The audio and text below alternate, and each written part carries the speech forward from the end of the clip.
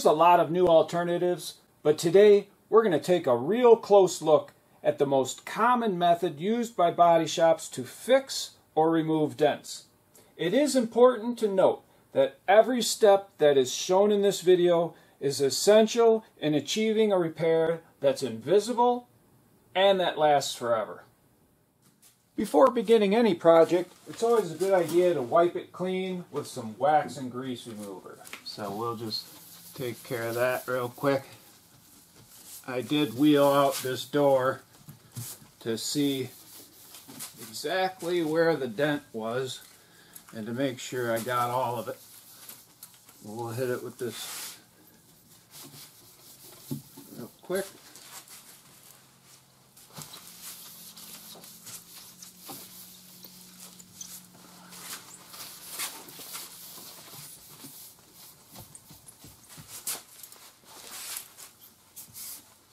Next, we're going to remove the paint using a 36 grit fiber resin disc. And we want to make sure that we take off enough of the paint so that we have filler, a little bit of metal, and then we have the DA'd paint. So right here we have a dent, and we have a little ding right here, and the dent sort of extends out to here. So we want to for sure make sure we take all that off. But we know the filler is going to probably feather out that far. So we want to make sure the filler is going to be feathered to here. And so we're going to want to make sure that we have it grinded about out to there. Let me move the camera so you can see exactly what that looks like. And here's a closer shot. Again, this is the dent, the main one. We have a little ding right here. Main dent right here. The dent extends out to here. I can see it when I look at it from an angle.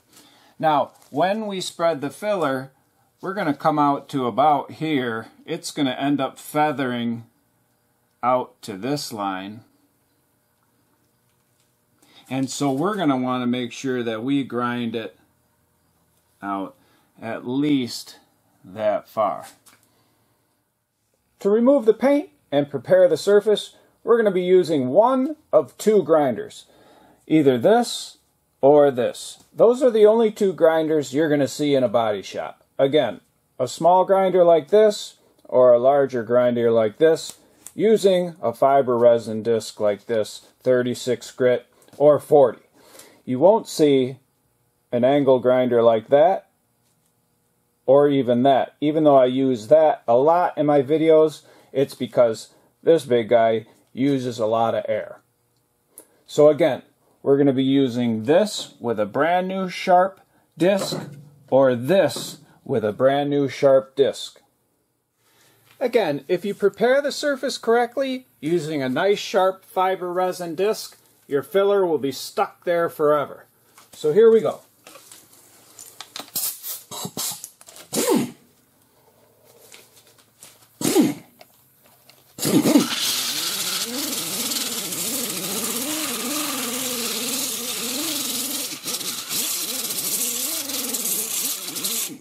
And we want to use a slow speed. Again, we never want to be rubbing or shining the metal.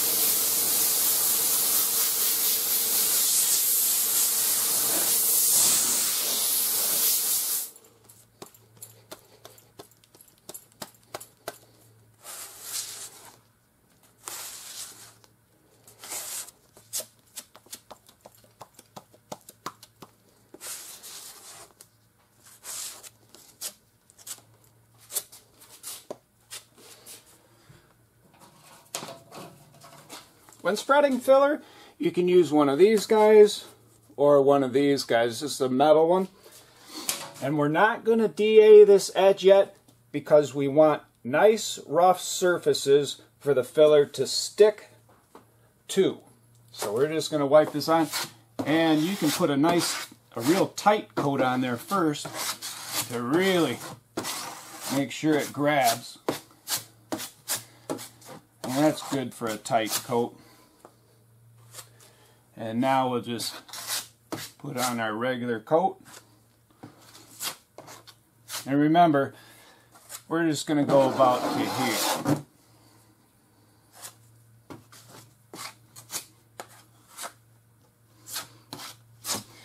And again, we're going to take off most of this, but I want to try to get this dent all in one application.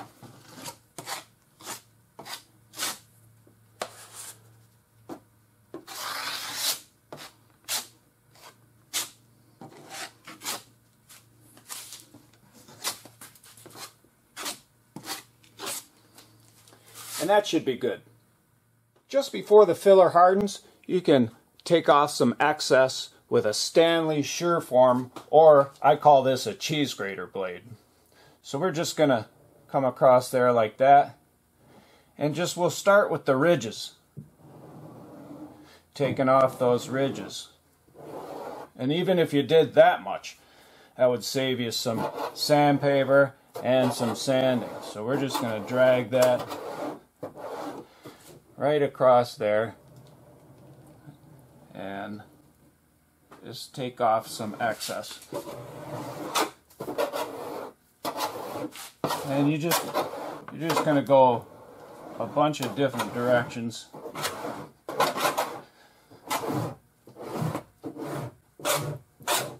And you can stop there if you want. But we'll just keep going a little bit more.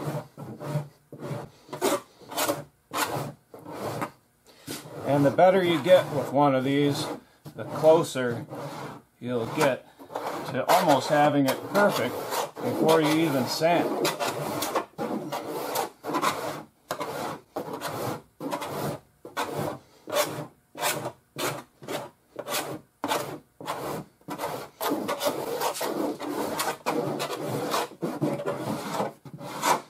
And I'll move the camera so I can get at it at a different angle.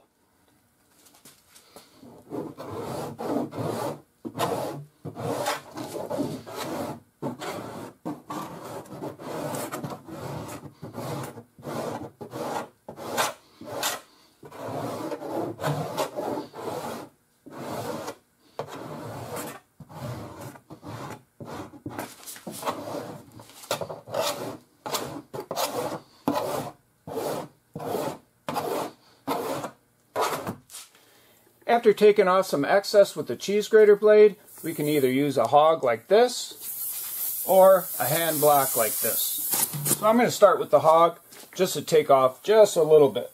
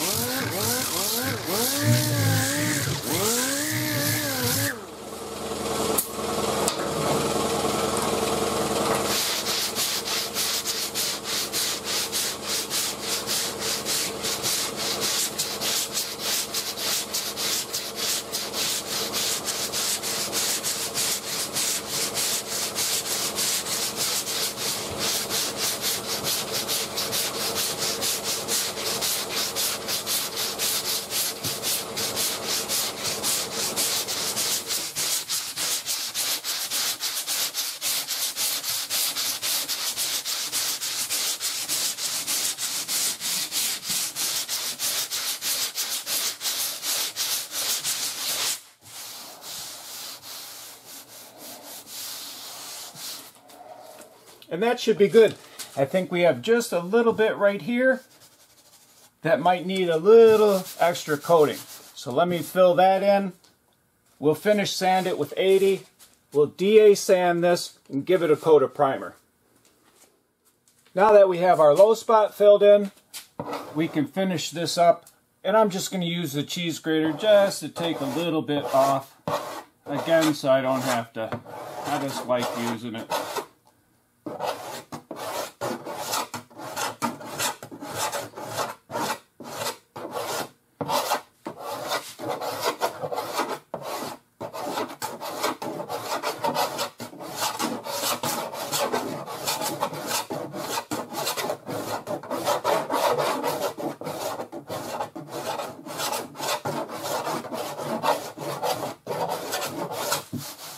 And I was real light on that.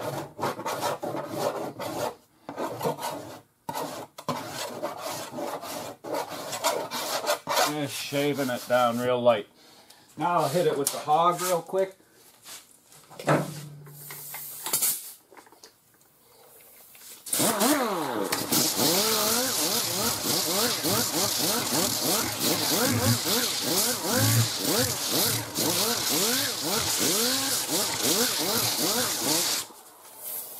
And we're going to let this harden up and then come back and finish it with 80 grit. So far we used 40 on this and 40 grit on this.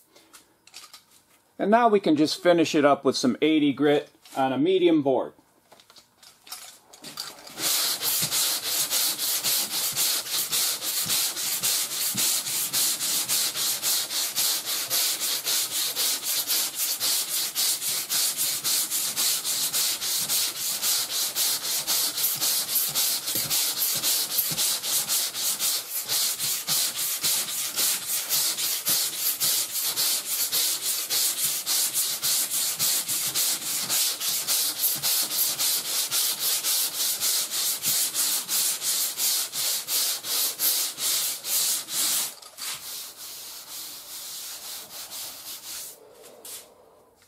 And that's good.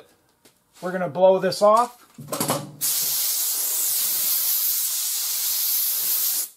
DA sand it, tape it up, and prime it.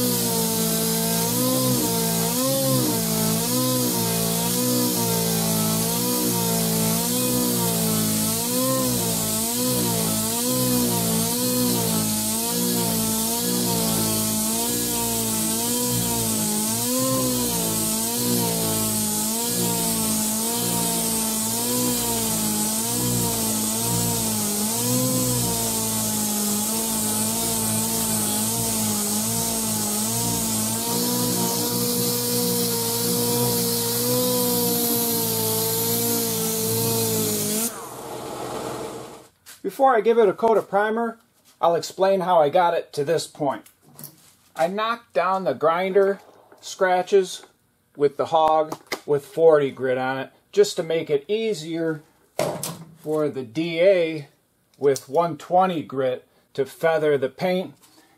After I got done with the 120 grit, I moved to 220 grit on this, and this is a little palm DA sander, and I just went out farther so that primer is only on prepared paint. Mask this off, I masked off the door handle and I sanded down here. And then anything left that I needed to sand or prepare, I used a little scuff pad like this. And now we can give it a coat of primer.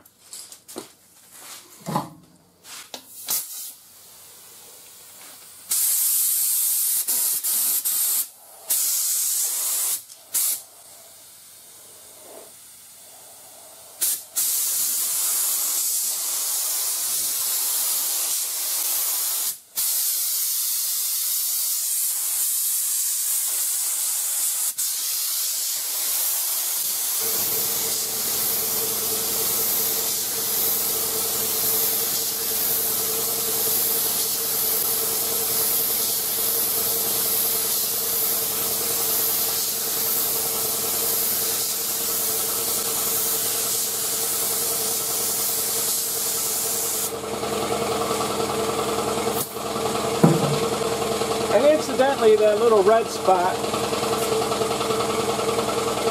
was some glazing putty, and it was wiped on so thin that I don't have to sand it. It was just to fill in a couple of pits, air bubble pits in the filler. That's the first coat. We're going to give it 2 more coats. And this will be the second coat.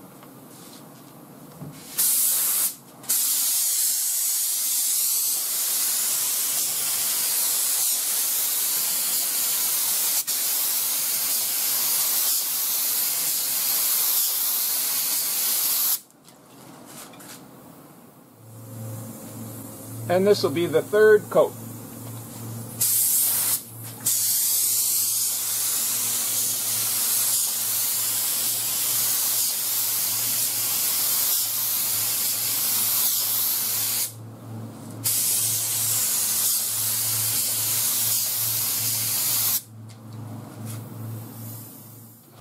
After 3 coats of primer surfacer, this area is ready to be block sanded with 120 grit on a board such as this, primed again, finish sanded with 220 or finer, and painted.